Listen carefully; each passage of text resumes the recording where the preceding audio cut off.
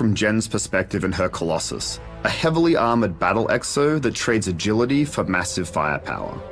As you can see, her two friends have joined us. Renata is playing in the Ranger, a faster moving javelin with a focus on precision. Scylla is also playing a Colossus, but with a completely different loadout, one that focuses on close quarter combat, and we'll see his flamethrower a bit later on.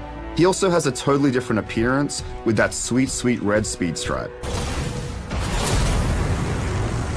Ours is an unfinished world, a world abandoned by its gods, the Shapers.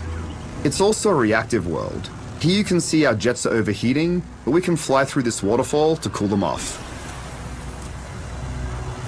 Owen, what's the plan here? Picking up loads of scars nearby. Take a look around the area, but be careful. Owen is our cipher and guide for the mission, and will provide valuable intel.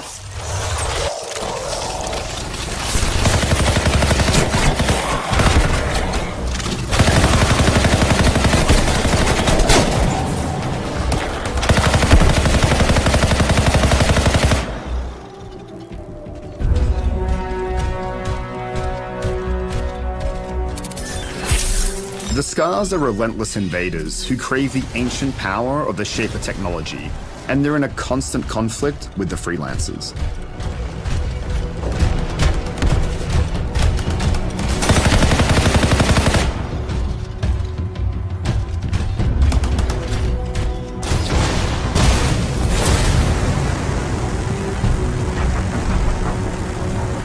Up ahead we have a Scar watchtower. Our squad should probably tread lightly here so they don't call for reinforcements.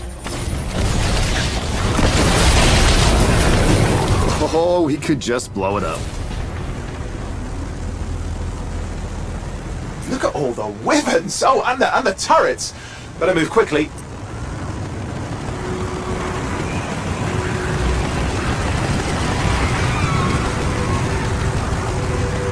There is acid here, but not much. They've got to be making it farther in. Right.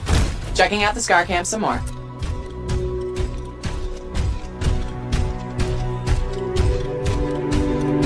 Missions can be joined in progress through Freelancer reinforcements. Our 4th squad member, Catherine, is about to join us.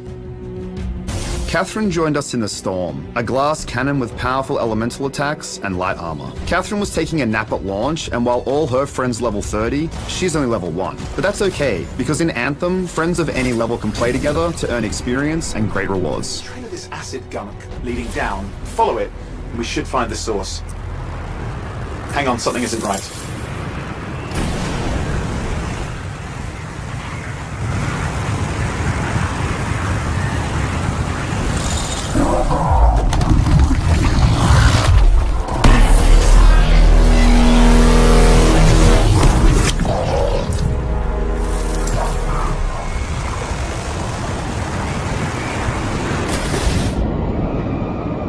Okay, so that Titan was way too powerful for our squad, at least for today, so it was wise to avoid him.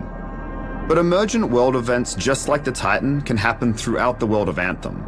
And it's a really important point, because what it means is every time you go out and explore the world, you'll have a totally different experience that yields different rewards.